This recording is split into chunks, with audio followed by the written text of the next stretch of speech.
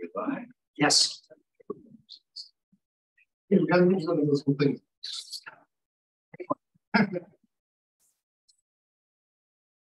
Okay, I will call the March 8th meeting of the Trees and Greenery Committee to order. And we'll go around starting with that and introduce themselves. Good morning, Pat Bagley. Richard Adams, Dennis Sudo, Deb Shag. Joanna Kelly. Peter Walkman. Max Wader, AJ Dupree, Michael Gertman, Peter Rice. Thank you. We have the minutes of the February 23rd meeting. Everybody have a chance to look at that. Any questions? Corrections? well written.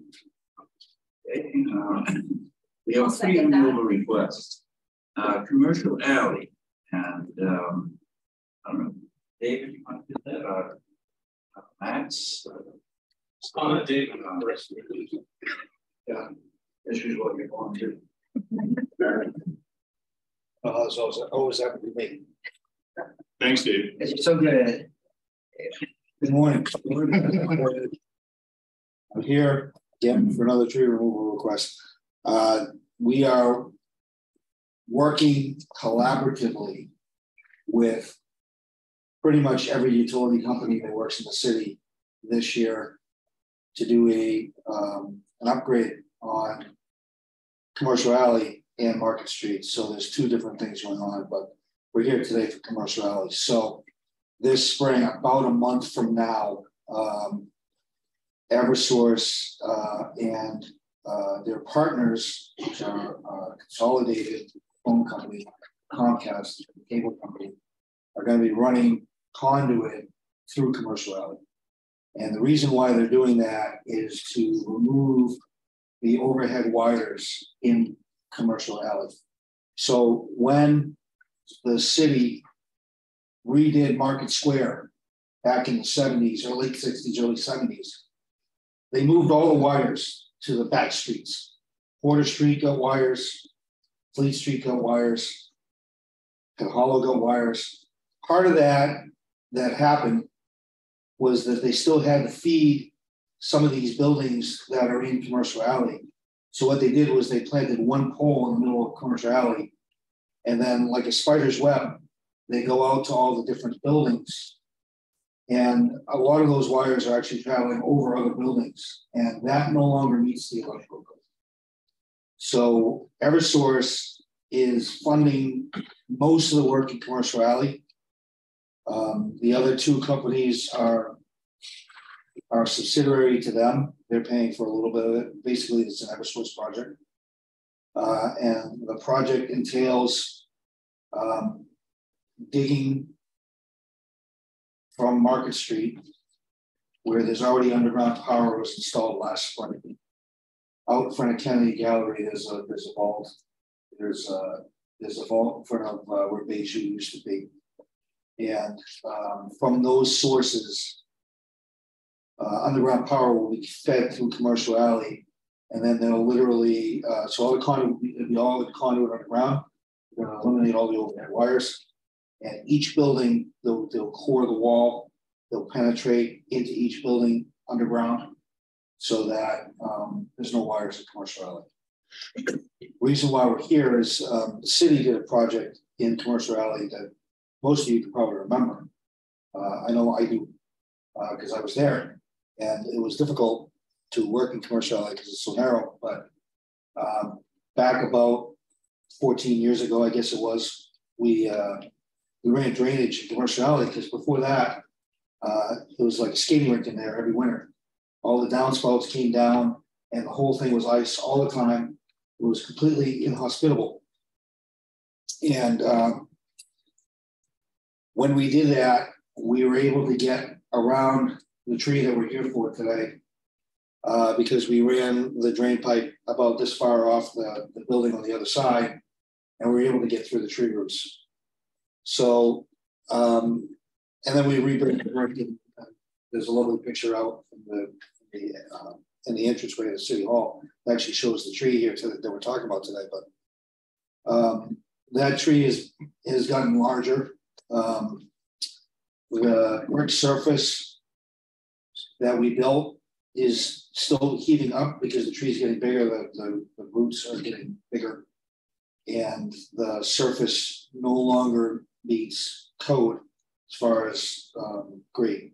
It's too steep going sideways here.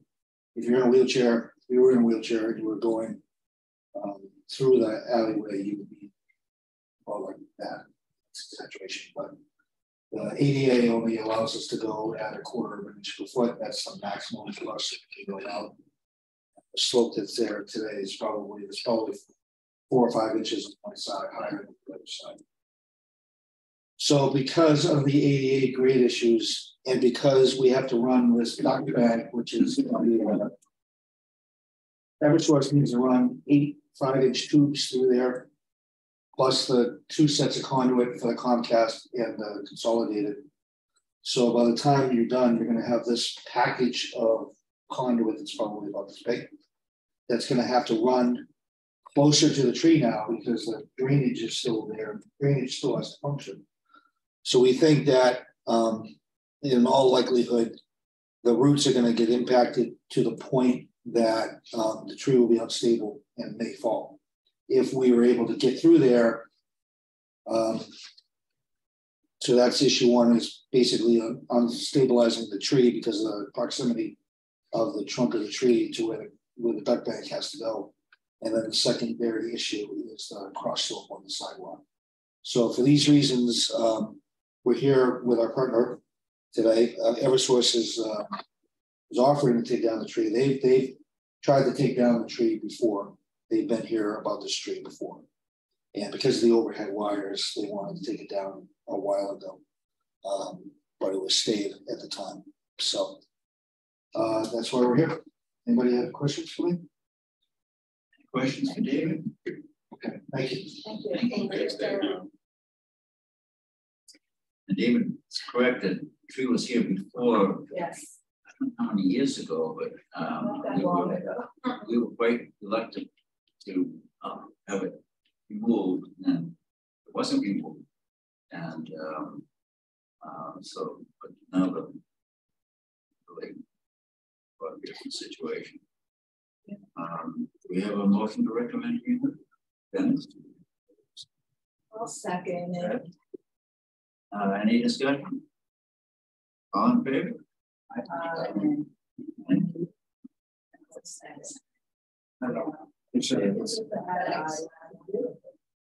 And now that Peter brought it up, it's even bigger. Yeah. Really anticipated. Nice day. Thank you, David. You too. When commercial alley was. Thanks, guys. Bye, Scott. What an easy time for you to come up. Market Street improvements been done. Peter pointed out that it wasn't extended into commercial alley. In the early 70s, there was more alley and less commercial. Joe Sartell bought the building and created all the smaller shops. So I think, why didn't I think? But, just a side note to some folks, Peter and I were talking in the hallway. I did talk with Scott and Bob. This tree, wooded, it's not going to be great. But we're going to try to repurpose some of this wood. So Eversource did work with Scott on salvaging some of this wood. So we will middle some of this wood back in our place. Right. We're just going to find out what we're going to build. That we haven't figured that part out yet. But we will be able to set some wood up on the street. Maybe you would mention the home booth, not the home booth part, but maybe something to be utilized. It's not black locust. Black locust is extremely drought resistant. Honey locust is okay, better than pine for outside, but still not a great outside wood unless it's stained or polished or something. Black locust is wood that people come to think of. It never rots. Trees, so gotta do something. Good. Have any ideas to get back through? I think it's beautiful. I got the bark on the trees. It's And we've gotten the benefit out of it for the last, yes. 12 plus whatever, 15 years. If this big a trench goes through, you're going to lose, a good half the roots. So then the tree is doomed to some kind of future existence. Okay, Walford Lane, Benfield Road. Who came up with that name? Walford Lane. I don't know. That's not a founder's. That was the Walford Farm. John had a sign up there for years, Walford Farm, the last first farms and the last active farms. What's being that last? I believe the planning board ended up selecting that. Originally, the alternative name that was less acceptable. And I think we would actually have Walker at the time, I think, encouraged to use a historical name. Nice. Yeah, so this is basically a line of sight issue for the residents of Walford Lane leaving the road onto Banfield. Just the line of sight issue. They've already gone through and machined out a lot of like the small brush, but with these removed, line of sight will be cleared up, and then it will also allow for better maintenance in the future. And there was 2 of them. So I think I posted 4 separate or 5 separate instances, but one is a 3-stem tree. Yeah. One stem is dead out of that 3. That's the first one.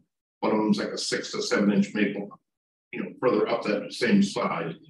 And there's actually one that looks like on the south side of that. Yeah. So I didn't post every single instance, but they're. So it's I don't know. on both sides. Yes, it's on both sides of the entrance. Yeah. It's six. 6 stems. I would have been to there and out just so I could have that experience. Yeah. And I didn't find that experience. I visions and finding. If you park right, so you line up with the grade stakes, somebody put in grade stakes, there where you look at this. Yeah. It's not where the stop sign is, it's where you have to sort of creep ahead to see where you're going. But the trees are, they're right there. The challenge is that it's posted at a slower speed than actually people are traveling at. So it's a very, it's a dangerous intersection. So when I was posting those trees, I actually turned onto Walford Parks off to the side, and when I was leaving, there is a bend. If you're looking toward Beverly Hill Road, there's a little bit of a bend, and a car was cruising, and I was well out into Banfield to make my turn, and they came out of nowhere. So at that point I was like, all right, this is practically a no-brainer for us. If it's helpful for the residents, it's anything that help them out. I talked to a few people just because I know them. Because I know you don't like us knocking on the door. But they said that they're in and out of there often, and it would be less covering and less tricky. And some people were older, and they would appreciate that. So. And just again, the maintenance piece, it's difficult to.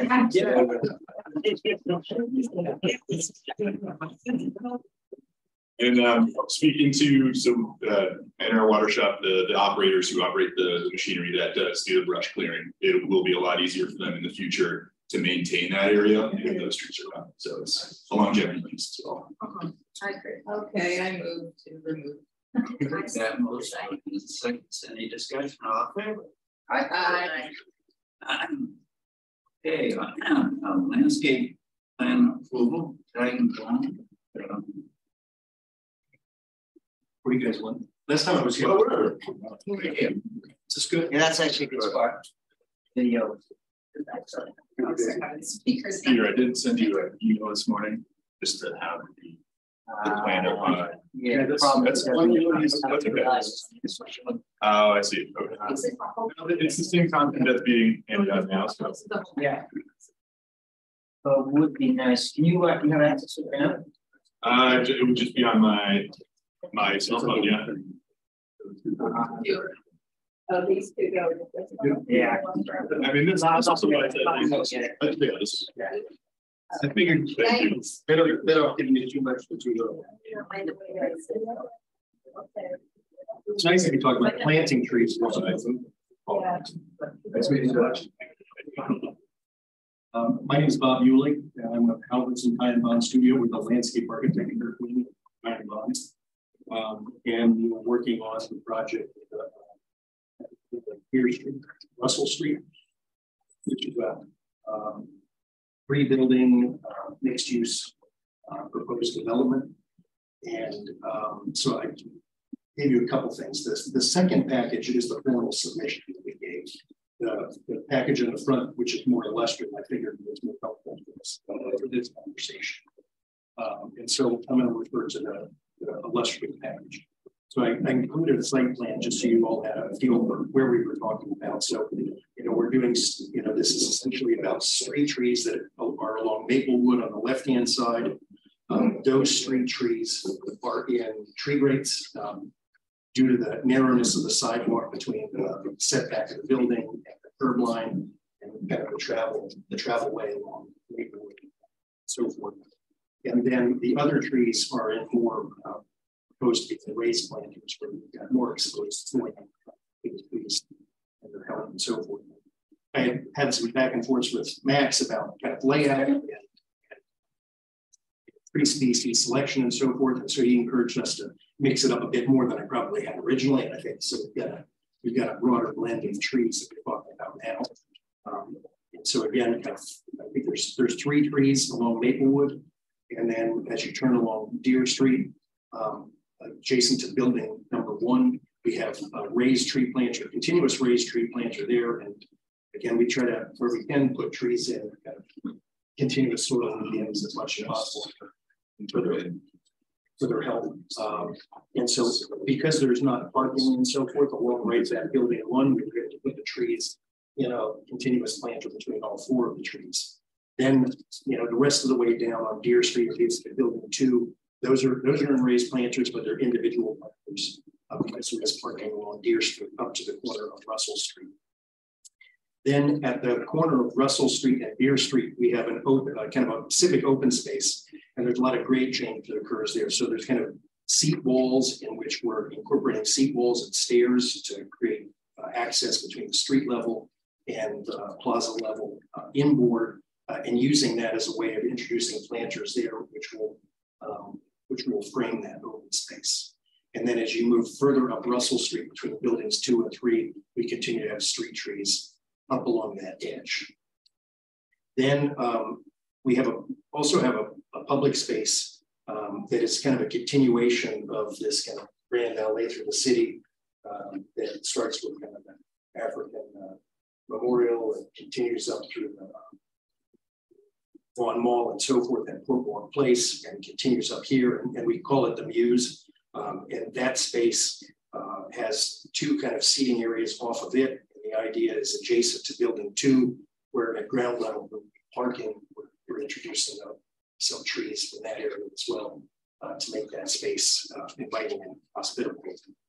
So that's kind of an overview. And turning to page 2, this gives you more of a view of, okay, what are the different species and where they're located.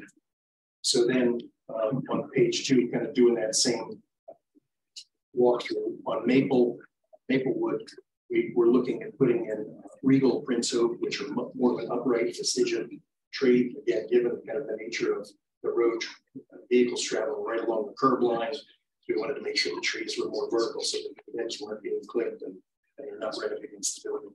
So that species there. Then as you turn along Deer Street, the kind of dark blue is 3 sweet gum in the raised planter adjacent to building number 1.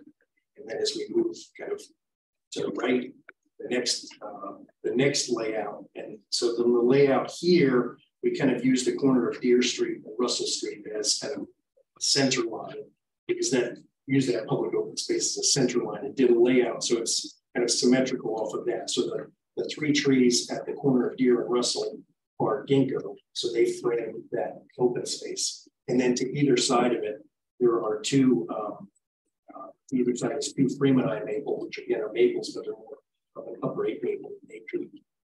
And then to the right of that and to the left of that are Kentucky coffee trees, and those are in the light blue color.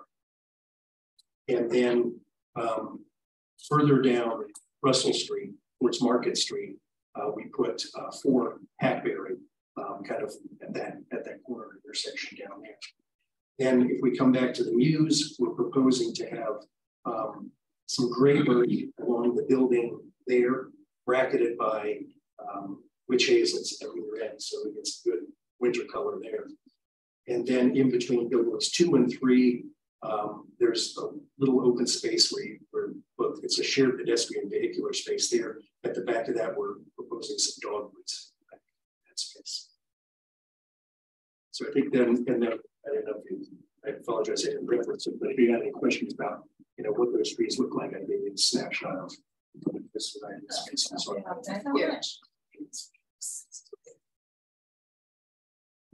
Those 4 hackberries, you see them on sunlight. yes, the building is not that tall.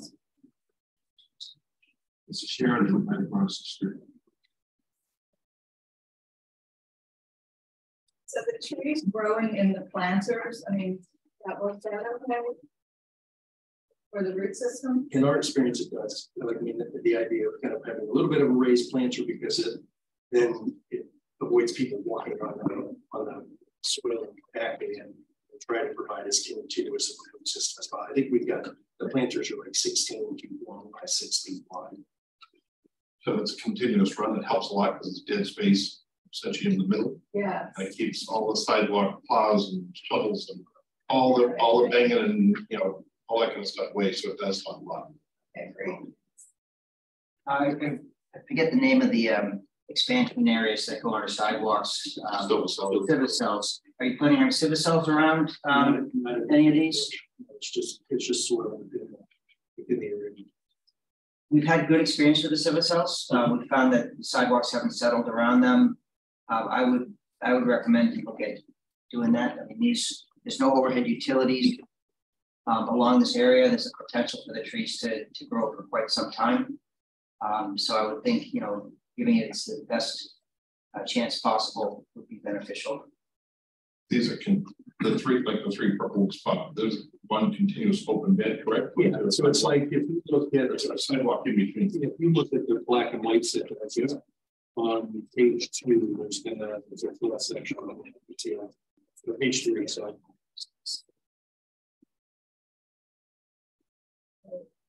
Are those planters made of granite? yes.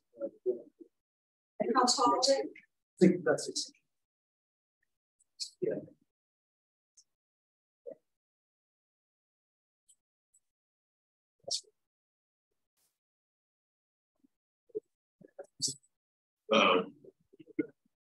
So it's detailed 3 on page 11.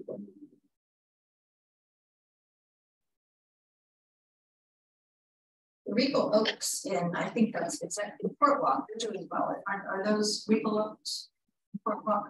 I don't think we have much to do with Port Walk, right? So I'm not entirely sure. To be honest with you, I don't really go over that way. Yeah, for what it's worth, we've had really good success planting the Regal Oak variety for our planting applications in the city. So I really appreciate right now the witch hazel. So I really appreciate you.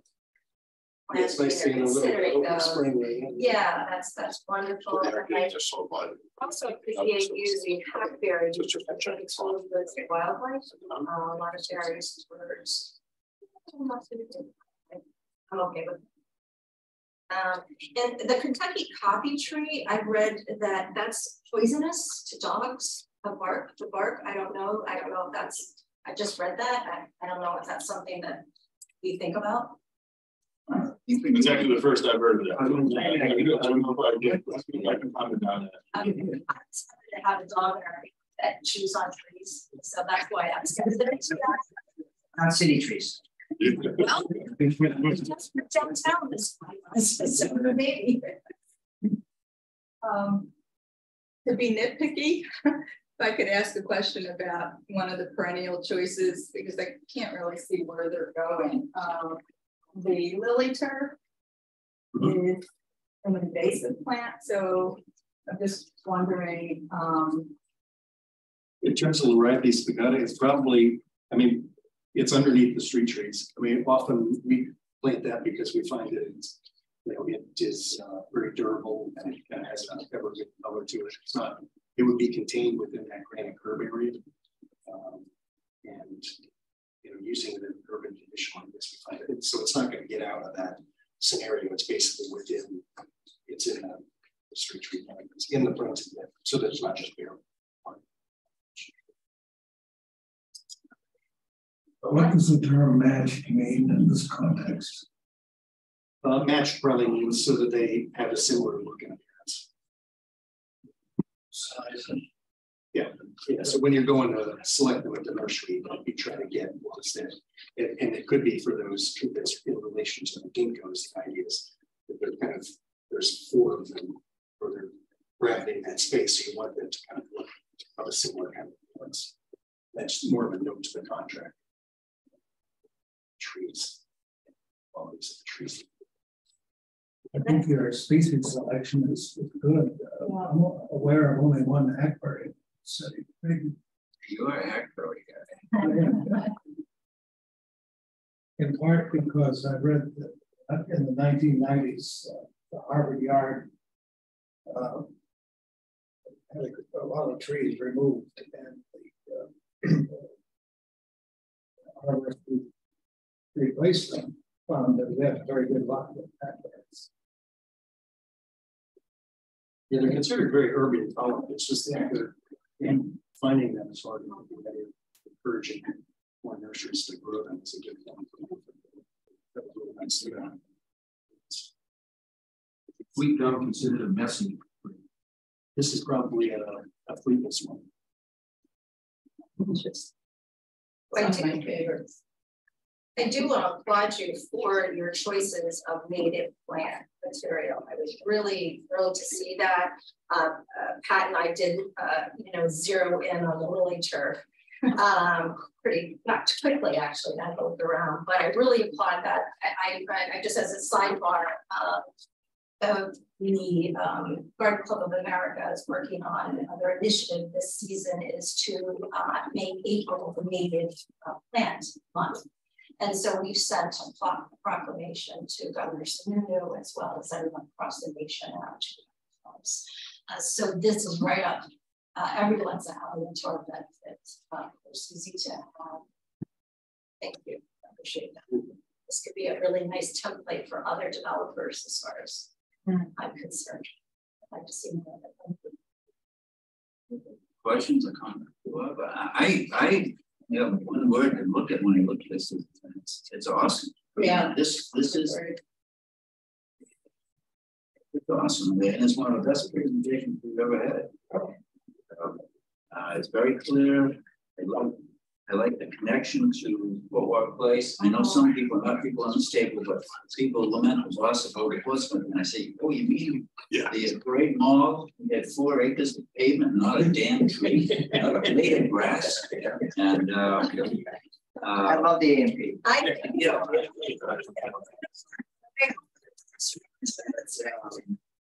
For my time. This is it's thank you. And what is this timeline? What are we talking about? That's a good question. Yeah, sure.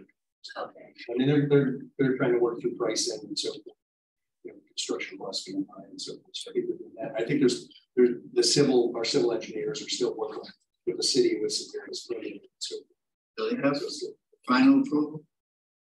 Is the approval from this? Yeah. Is it Motion properties sitting but is it it's my friend Dungiel appealed us to this area. Well, I have to say I was one of the naysayers when the original proposal from Harbor Corp, and it was not part of the lawsuit, however.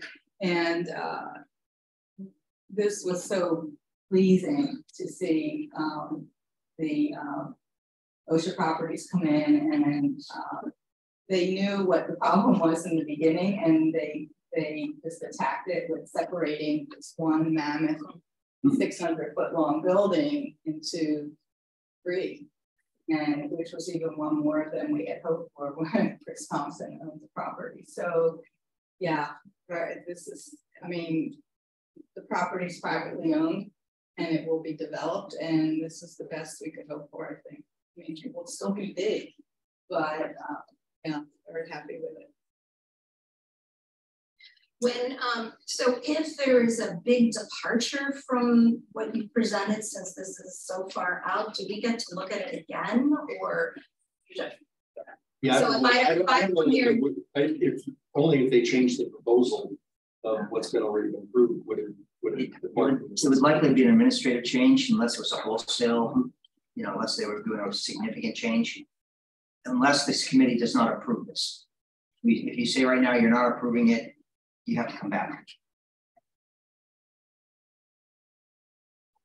Any other questions, comments? We ready to vote?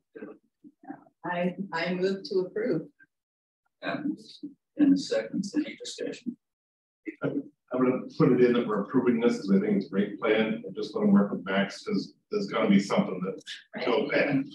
Construction never go. So they're going to have to change the tree species, and they're going to have something. They're going to have to know, now.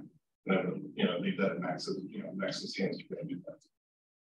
So do we want to add anything about solar cells? AJ just corrected me or just informed me that there was adequate soil volume. I looked at that, they're keeping open trenches. Solar cells are a way to keep an open trench for low grade when you have to put on a lot of sidewalks and a lot of papers. It's just the milk crate underground, very expensive milk crate underground. But you just keep a completely open trench. So the open trench solves that volume issue. Where have solar cells been done in the city? State Street, Congress Street, Across from like Daniel Street. We just had no room left. But did you do it the whole way between face the building and back the curb? We did as much as we could on those. Pretty much around 360 around it, such as the curb line and into the full width of the sidewalk. Yep. It's worked out well. We have, I'm not seeing any settlement on the site. It's been 10 years, 12 years, 13, 14 years. Yeah, it's been since we did State Street, which was, I don't know, 15 years ago. 15 years ago. I did tree tips, essentially in there for tree filter filtration. We did research after that, but just to increase that slope. Yeah, we haven't done too many. We've done a couple, but we haven't done too many. So it's good to hear. It's a sidewalk snowplows. Yeah, that's what that's the issue. Long term. Well, the key to is building your sidewalks properly. Which when you have a vehicle, a couple times going on in the sidewalk, you need to make sure you support it properly. Right. Well, that's good to hear that it's not settling. So we have a motion to approve with an amendment by AJ that stuff happens and it's a little minutes when it does. I'm in favor of that motion. Thank you very much. Thank you very much. Just ask it after the fact, but condition 2.1, what exactly is that? Just that's site approval. So when that goes to the planning board, they have an approval with stipulations. So it's stipulation 2.1. I don't know what that is. So it's listed under item 3. It's proposed tree reviews, planting detail, and planting species will require approval from the trees committee. There you go. That's the whole. That's the whole 2.1. So you're not just absolutely up on that after we go to Jess. It's tree planting. City's 400th. So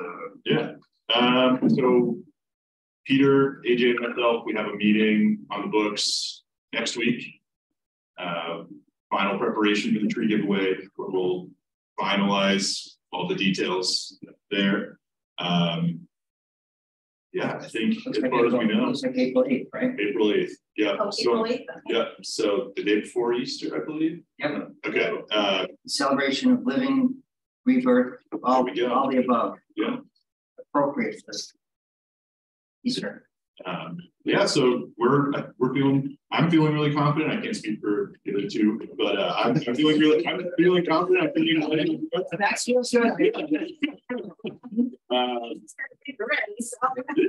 The biggest issue is what are we going to have for snow? What are we going to, what's going to grant? We're going gonna run a lot of cars through our place, not, you know, on our paved driveways. Yes, so make sure. And what are the numbers? That's my question. How many signed up so far? Do I need to chit chat around? Last I knew, we were over 200, right? But certainly well over 200. 40. And that was, yeah, for signups, just to, for, well, signups, I think it wasn't like a guaranteed tree, but it was to learn more or to be forwarded information once we know more. So for that next meeting, we'll talk about having Stephanie Firm things up a bit. send out all the information to everyone who signed up. And I'm sure those numbers are even greater now because several weeks have passed since we had that last update. So I'm imagining we'll be able to give away all these trees, no problem. I have no doubt. Great. Yeah, and then as far as our operations, yeah, we're getting all of our materials together. We have I've locked in all of our sites. I have to shuffle some around because this leads into what the actual Arbor Day plan is for the 28th. Is tentatively planting 13 trees down at Little Harbor School with Seacoast Students for Sustainability.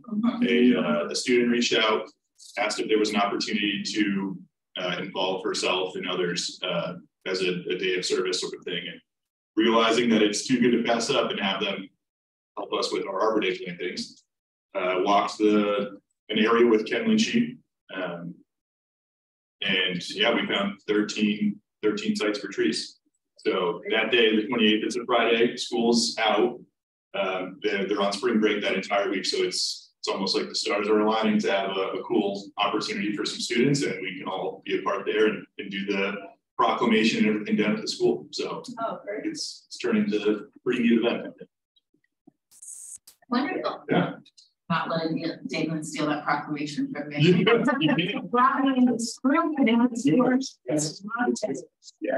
Absolutely, yes. Yeah. Aside from that, I think we're sitting really well with the 400 trees this week. Yeah. Well, can I just ask, since I went down to look at this project here on Deer Street, and I was having a burger at the Burger Bar, and I was looking at those 7 trees that are just pathetic. Yeah, that's when when I first started working here over 3 years ago now, that was the first thing I noticed as I drove through the city, just because I'm not local, so I never really had been to Portsmouth. And I noticed that entire strip, and it's just these decrepit looking trees. And I had talked to Chuck Baxter, the arbor foreman at the time, and he's like, yeah, those aren't even city owned trees. We really have nothing to do with them unless something breaks out and it's over the sidewalk or in the road. That's really the only time we've ever responded to that area.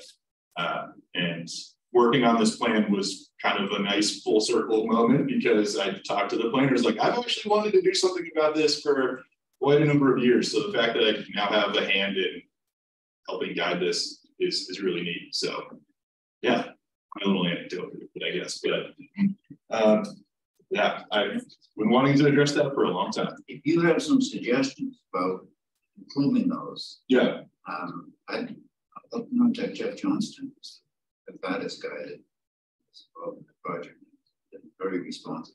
Yeah, it's been a very cool cooperative experience for me. This I'm blanking on his name already, but we had a back and forth for something like a month and a half, just going over species and being real intentional with our selections and how they designed it. Yeah. I'm talking about on the other side of the street, the trees that are in tough shape. As to if you have a couple of them on the other side. The trees you were suggesting aren't in very good shape. Like Deer Street, the ones that I was just talking about, 7 trees. Oh yes, no, and I'm already sorry. I completely misread everything. Yeah, so that we've already talked about removing and replanting a lot of those, and those are all sweet gum varieties. I've already spoken with Vincent Hayes. He's one of our. I'm planning. Yeah, inspection enforcement. Or site development compliance person. Thank you. I've already had many conversations with them. Yeah, there we go. And we're well aware of the state that those trees are in, and we've I haven't seen anything happen quite yet. I think they were waiting for spring to pull those and replant them. And that's something I'll be very clued in on and be there for the planting. And the same thing with all these other projects. The language in here says that I have the right to refuse any tree if it doesn't look good or planting isn't to our standard. We can have it pulled and replanted and done properly. So you don't have to consult with the warden. I don't. He's my designate. There we go. It's perfect. He speaks for the Lorax. I was gonna do that. Thanks. I know that's one of your proudest, titles is tree warden. One of the hats. Yeah. Okay. Item 5 is Frederick Law Homestead. And I want just a little bit of the background for this. I am challenged to create. I'm creative. I'm challenged in creativity. But Deb, at the last couple of meetings, after seeing the program with the urban tree forest on trees, suggested, hey, maybe we need to have AJ come down and give us a little lesson on tree identification, evergreen identification. Gee, that's a great idea. Why didn't I think of that? And so it was I thought it was great. And I thought, that might be a nice idea to do some little thing at each meeting. And Pat always sends us very interesting stuff. And so I said, ask Pat, she'd be comfortable in leading a discussion on, I suggest pollinators, right? They've done something on that. Right, I missed the webinar because I posted. So she suggested Frederick Law Homestead. That's great. And so that is what led to Pat being here. And little did I know that Deb could have probably done a better job here, because she's actually has a lot of information. But what brought me to Olmsted, aside from knowing about him for years when I took my tree courses, is well, two things. We were visiting our son in Western Mass and visited the Smith College Botanical Gardens and walked the grounds, and I realized that was Olmsted design. And then I happened to be in the library looking at the new nonfiction books, and I came across this one, which I will pass around, which is basically just a snapshot of all the states where there are different properties that he has created, was an instrument in developing. So I bought a copy because I was overdue in returning the other one. And so I'll just pass around these, which is also just a list of his properties. And I will just spend a few minutes talking about Olmsted. And hopefully I won't bore you because many people know of him. But last year was his 200th birthday. And so there was celebration nationwide, tree plantings. So when I was doing a quick dive into his life, this is what I learned. So he was born in 1822 in Hartford, Connecticut, and that's where he is buried. His mother died when he was 4 years old. He was not a serious student. He sort of moved around to different ministers to learn, and but he never stopped learning, even though he was not a student. His life experiences educated him more than books. He was a gentleman farmer. He was a merchant seaman. He traveled to China for a year. He was a journalist, an abolitionist, conservation, an artist, a prolific letter writer, and a visionary, most importantly. Each of his endeavors, some were very brief, honed his vision. His days as a gentleman farmer enabled him to understand soils and drainage, which was necessary when he was developing Central Park. His travels throughout the South as a journalist for what was then a very young New York Times led him to becoming an abolitionist. He co-founded The Nation magazine and was an early voice against slavery. As a child, and until he was 16, he traveled with his father on horseback in search of vistas throughout New York State. Most influential, though, in his vision of landscape architecture was his trip in 1850 to Liverpool, England, where he visited Birkenhead Park.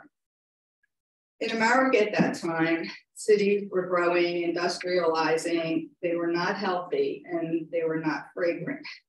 Those of means went to their country estates, and the workers remained in the cities where there were no parks because they didn't exist at that time. People used cemeteries for parks, and they would picnic in cemeteries, but they never knew. I thought I wrote about this. So for Olmsted, Birkenhead Park made a huge impression because it was the first park created by the public's money for the people. So in 1857, this is 7 years after he visited the park, he became the supervisor of Central Park. And a British-American architect named Calvert Vaux convinced Olmsted to join him in a competition for a plan to how to develop the 775 acres. And they won the competition. So they remained partners for many years, although Vaux hardly received the acclaim which Olmsted did. They accomplished more together as a team than they could have accomplished alone. So again, for Central Park design, his impression was what he saw at Birkenhead. During the Civil War, a few years later, he served as head of the Sanitary Commission, which was the precursor to the American Red Cross. He then went to Mariposa, California, and managed California's largest gold mine. And then he also began conservation efforts for Yosemite. Vaux convinced Olmsted to return from California, and they created Prospect Park in Brooklyn, which was then, I believe, the third largest city. And they wanted a park that rivaled Central Park. So he not only created parks, but park systems. And in Buffalo, which was also a booming city, Olmsted created 3 large parks, which became America's first park system. Parkways were tree-lined and threaded the city's neighborhoods. The result was more of a city within a park. He created the grounds for the Chicago World Fair in 1893, which was a monumental task. There are way too many works to recognize, but the public access to Goat Island at Niagara Falls is something he worked on. And we all know of the Emerald Necklace throughout Boston that goes on for, I forget how many miles. Olmsted believed the parks should be active with people, but it should provide respite from city life. And most of all, he believed the park should be democratic. And that is really what his vision was, again, based on what he saw for Birkenhead. So while he's considered America's father of landscape architecture, at the time, there was no formalized course of study in this country until he helped formulate one. And his 2 sons were among the 11 who founded the American Society of Landscape Architecture in 1899. His work was prolific, and a lot of it was carried on by his sons under the name of Olmsted Brothers, so that the Olmsted name lived on for many years beyond his death in 1903. And I will say, it was when he was 75, I believe, he lived to 81. The last 5 years of his life he spent at McLean Hospital in Waltham. And those grounds he also developed years before. So it was sort of like this came full circle, because my mother also spent the last couple of months of her life at McLean Hospital, and before she was ill, and they both had dementia, that's why they were there. But I remember, because we lived in the suburbs of Boston, admiring McLean grounds and all of his parks, the ones that you've had the pleasure to go to. What he was striving for was that you would have this antidote to city life, that it provided this contemplation and this peaceful and calmness that you don't even realize is happening. And then when you leave, you sort of get the full experience, I would say.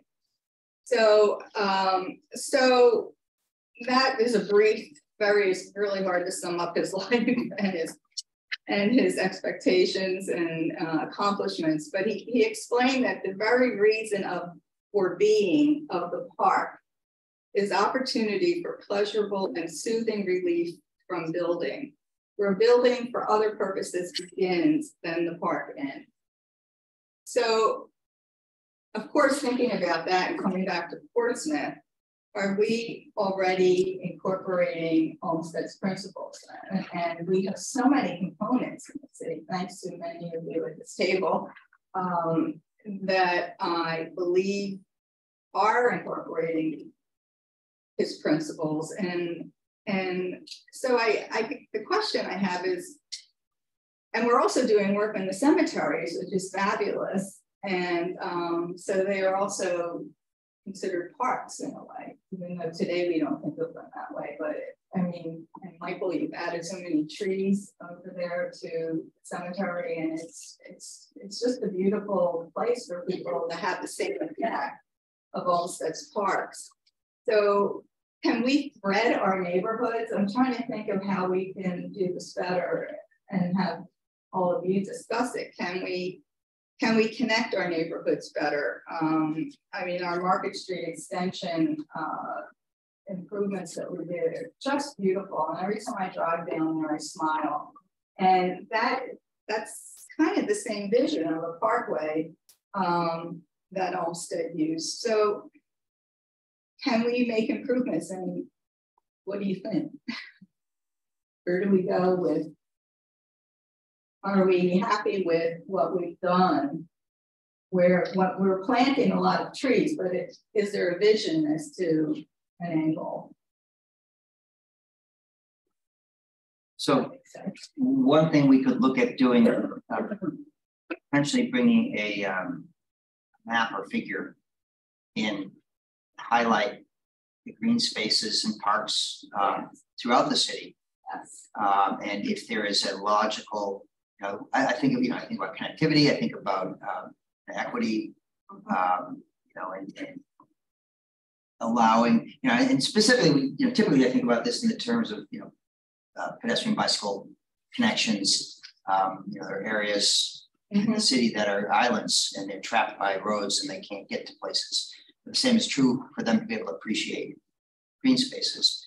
We've been very fortunate with the expansion of Little Harbor Road, the green spaces there that have become, as we all experience, sacred ground for many people.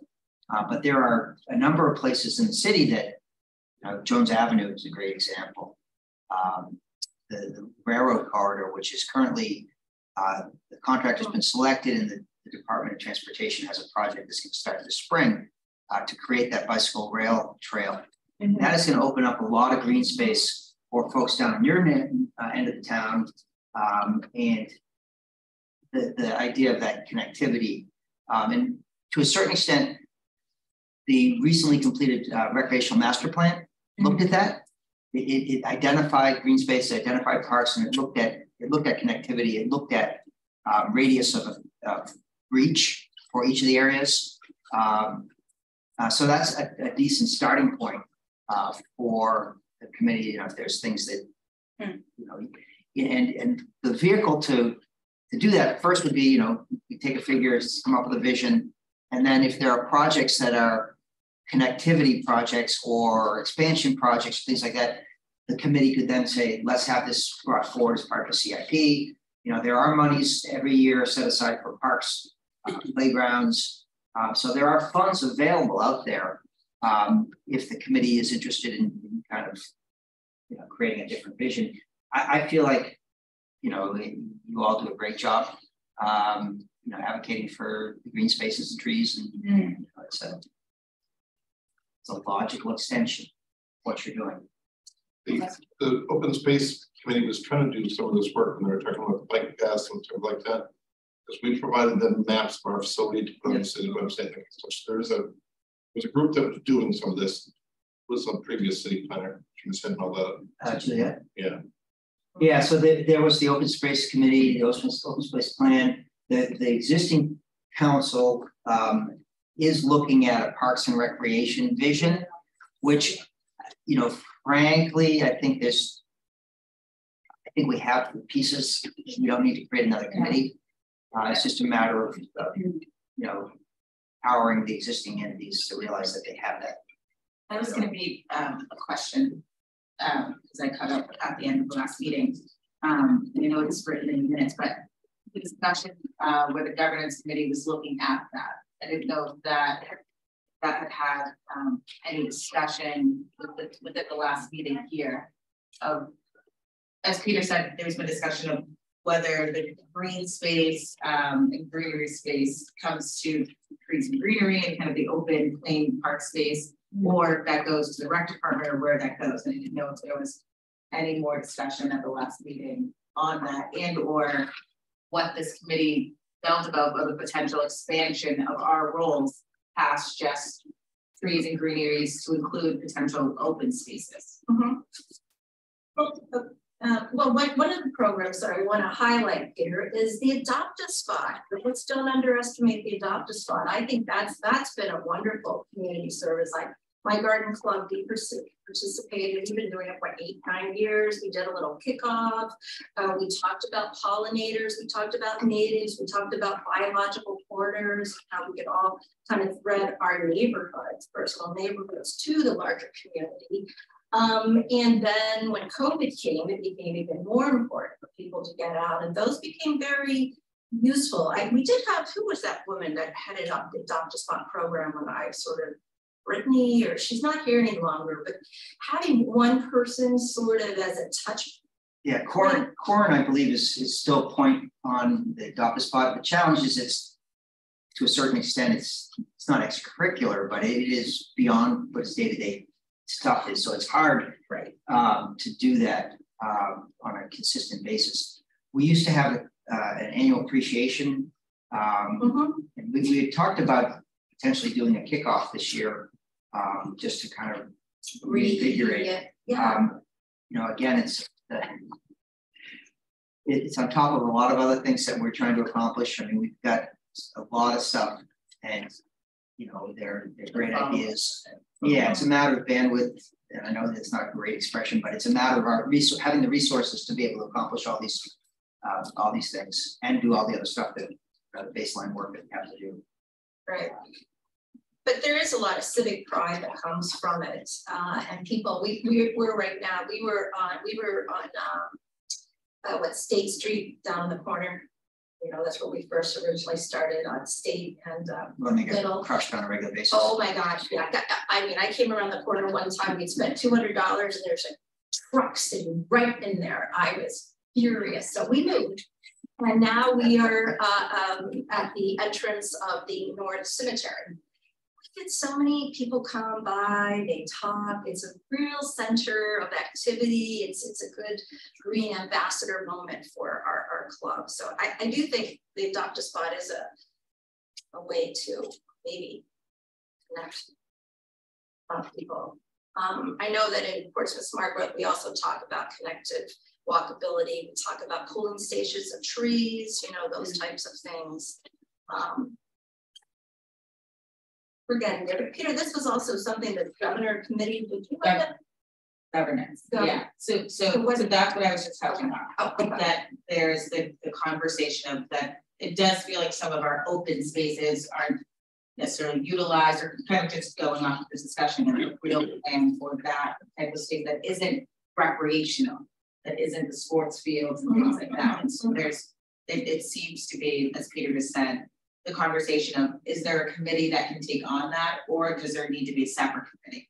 My personal opinion would be to expand the role of this committee to include parks, versus handing it off to the rec department or to, I mean, as Peter said, I don't think we need another committee. I think we have the resources and the talent within the committees that we already have. So it's, I think, divvying that up. I'm not sure if anyone went to this governance committee. Michael and I did. Okay. Yeah, I watched it. after the fact.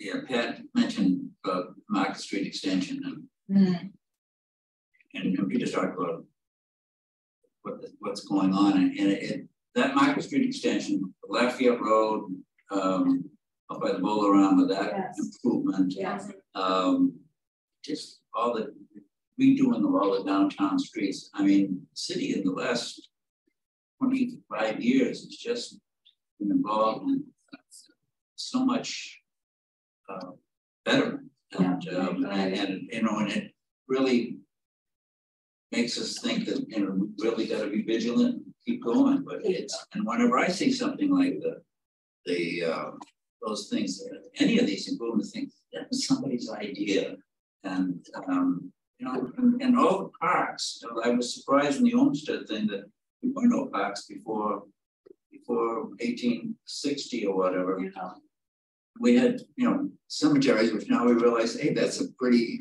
neat thing, and Michael does, you know, all of his planning, but just that is an asset, and then we had commons in New England, but most of them are gone.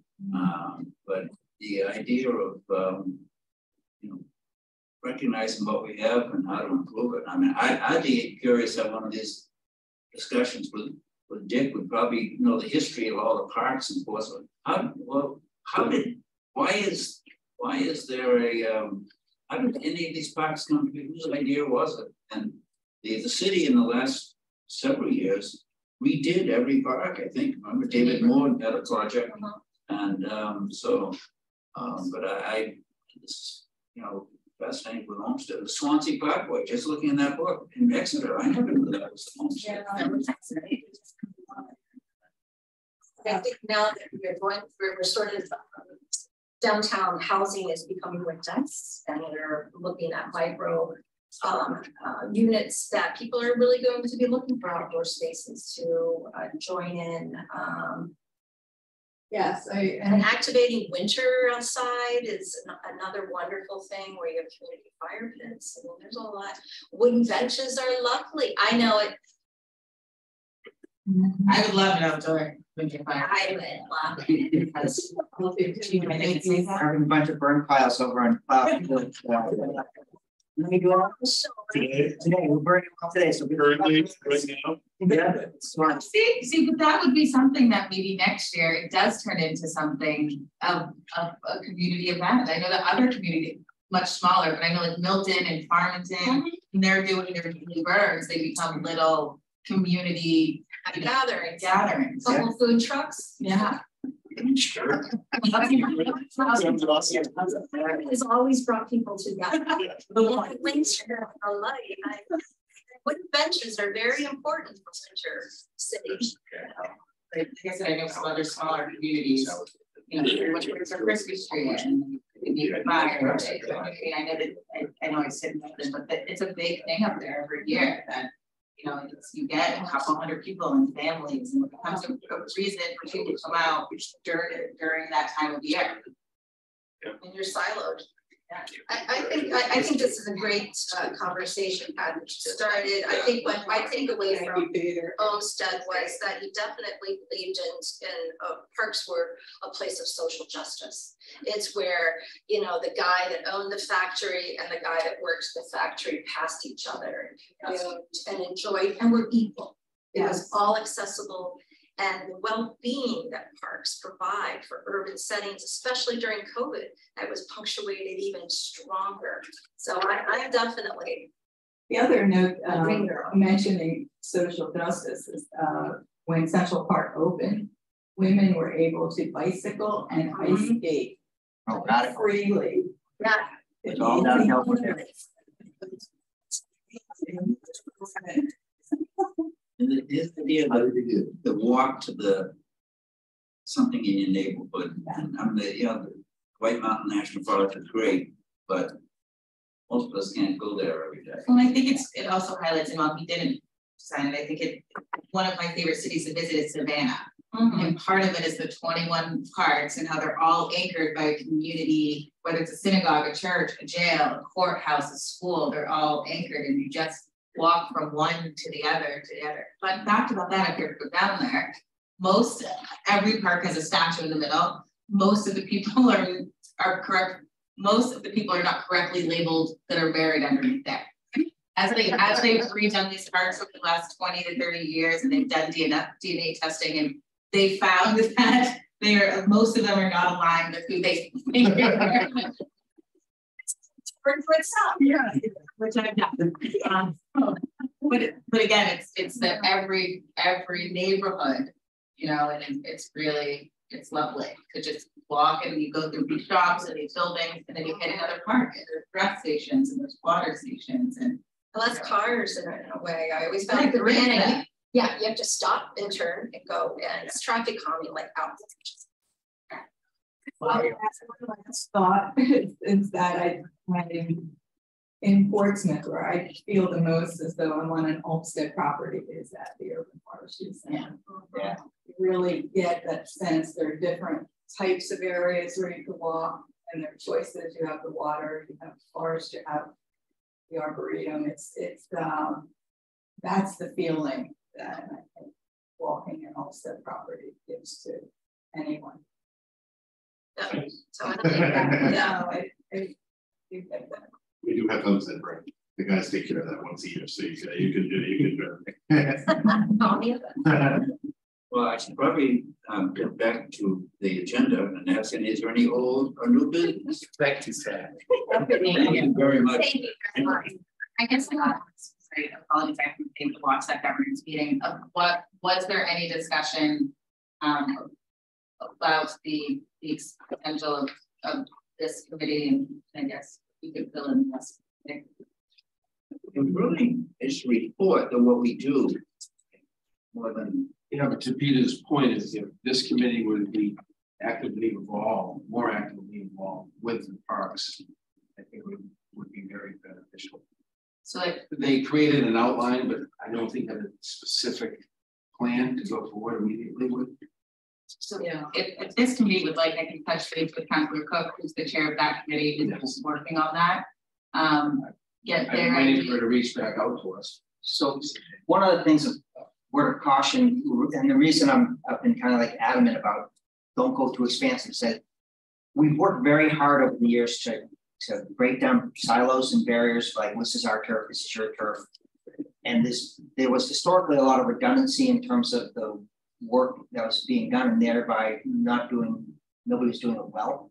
Mm-hmm. And so we've worked very hard to like on the parks and maintenance and recreational maintenance. The infrastructure side of things has been consolidated under our group, which is the Greenery Parks and Cemeteries group, and the move to create another department with its own equipment, with its own staff, with its own, it will dilute, I think, our ability to do the work. So I would, I don't think additional committees are necessary. I think the existing committees have the interest and the abilities, and also just don't create separate entities that are, if we need to do a better job maintaining something, that's great.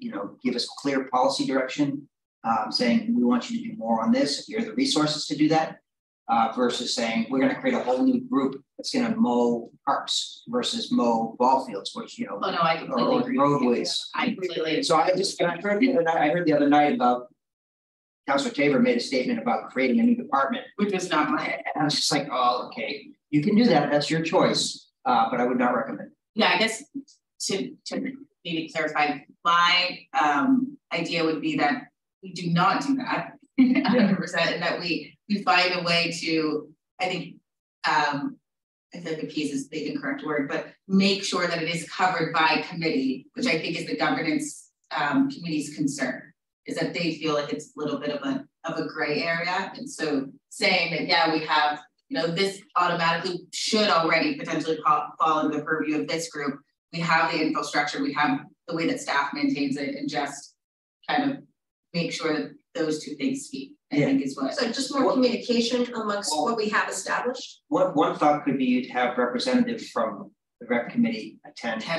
So have a designated staff. So somebody within the committee attends both, so that there's some cross communication.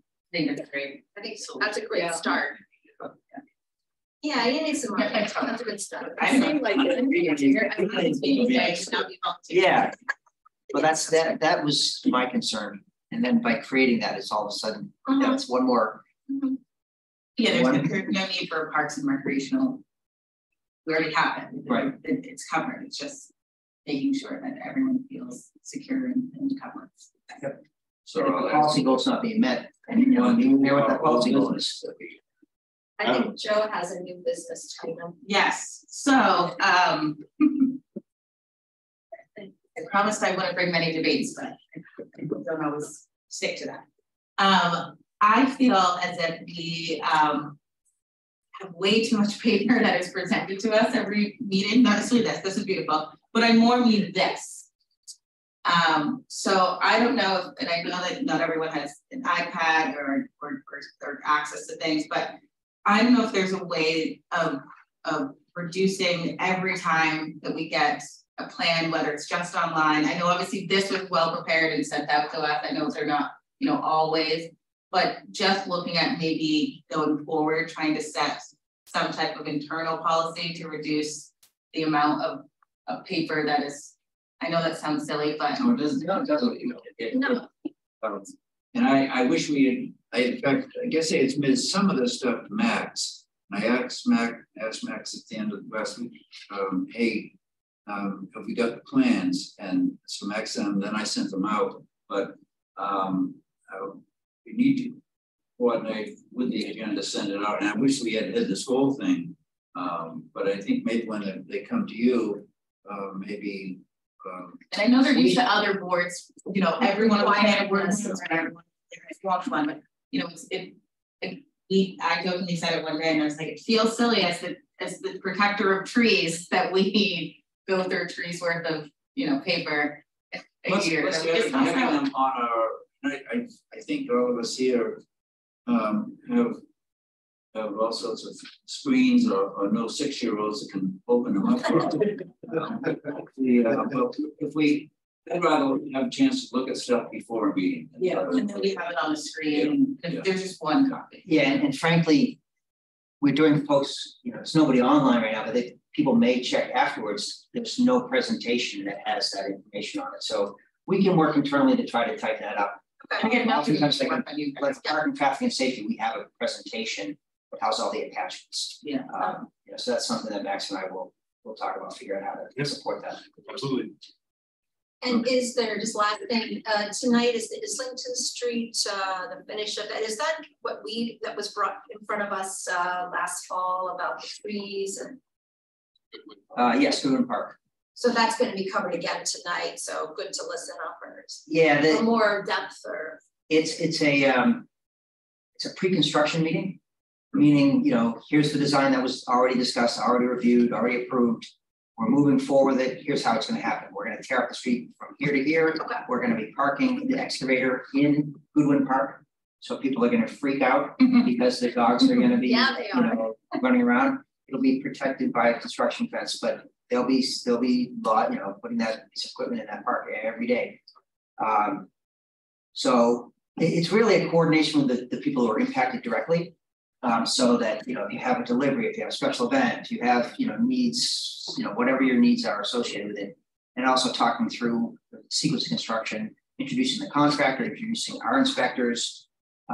It's an opportunity for, people to express their concerns or interests. But mostly it's, here's what we're going to do, not asking you, but. Because we've already asked you. There's no refining at this point. That's good. We're not moving the curb line. We're not. Right. I think it's very important. Yeah. A lot of this already asked. The project landscaping that we talked about last fall is just that's the same. It's moving forward.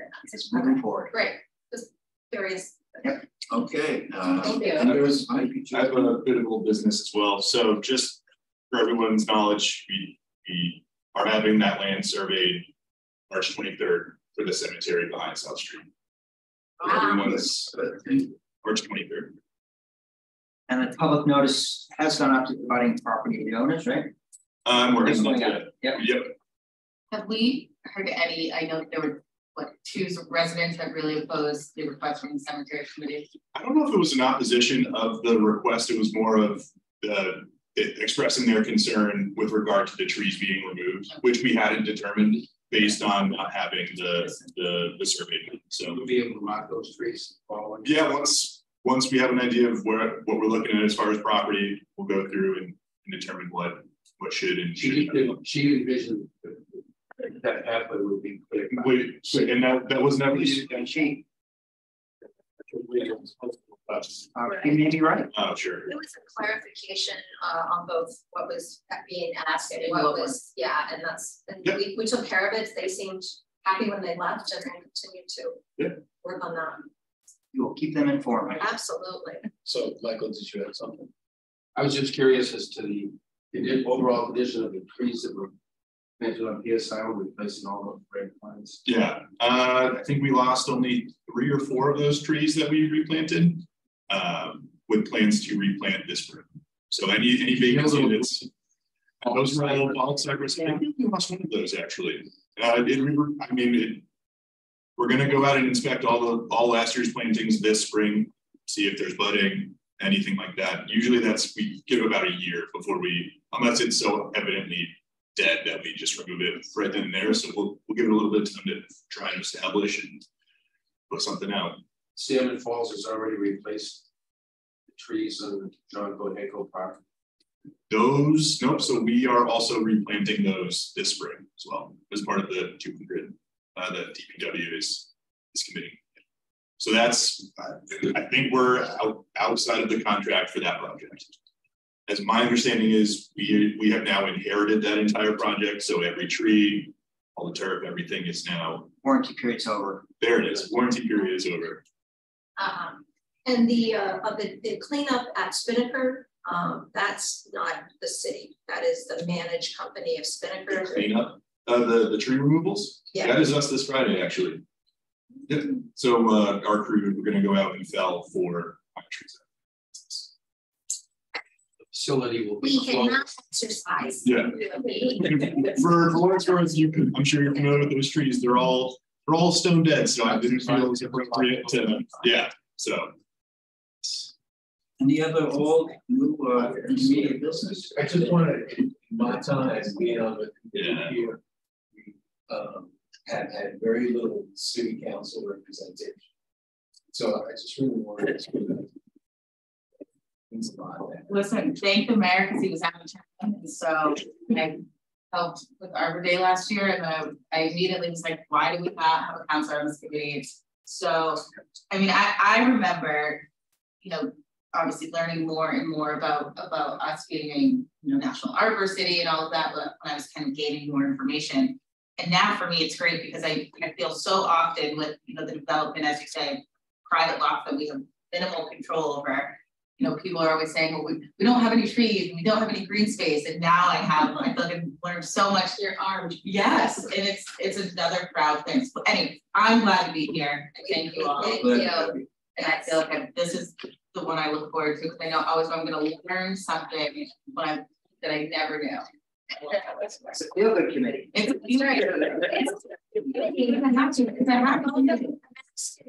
bit testy, so you do wait on that. So it's so interesting. I learned a lot.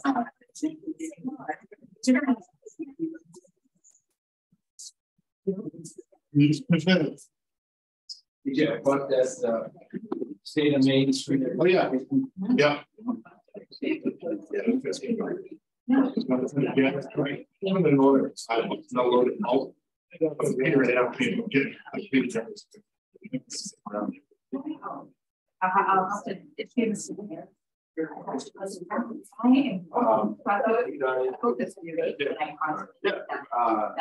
That was one. Thank you very much.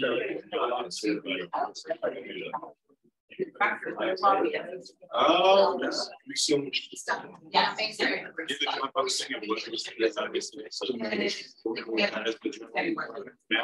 didn't even have ambitions to it's worth whatever you mention. I feel like I might want to politics wise. Politics.